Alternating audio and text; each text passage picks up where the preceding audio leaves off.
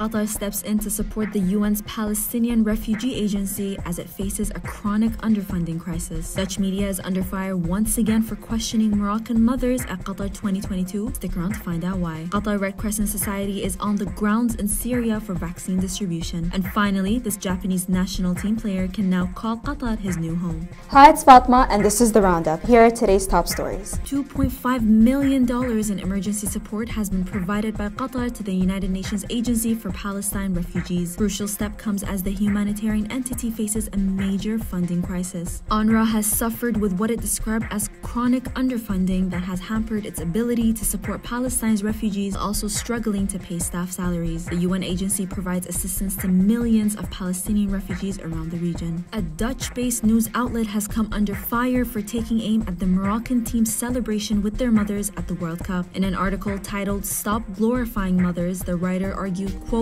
"The Moroccan woman is far too much of a mother and nothing else." The article centered around a widely reported moment at Qatar 2022 sparked criticism online, with many pointing out issues with white feminism attempting to target Muslim family values. And now the distribution of COVID-19 vaccines by the World Health Organization to tens of thousands of displaced Syrians in northern Syria is being monitored by the Qatar Red Crescent Society. A total of 29 QRCS staff are overseeing the vaccine distribution, which is covering the countryside of Aleppo and Idlib. 50 vaccination stations and more than 100 mobile teams are available as part of the second phase of the campaign. And finally, Japan defender Shoko Taniguchi has been officially signed by Qatar's Rayyan club. 31-year-old center back started 2 games at the World Cup 2022 in Qatar, where the Samurai Blue reached the round of 16 after defeating the likes of Germany and Spain. It's unclear how much the deal with the Qatari club is worth. That's it from me today. For more stories, head over to our website, dohanews.co.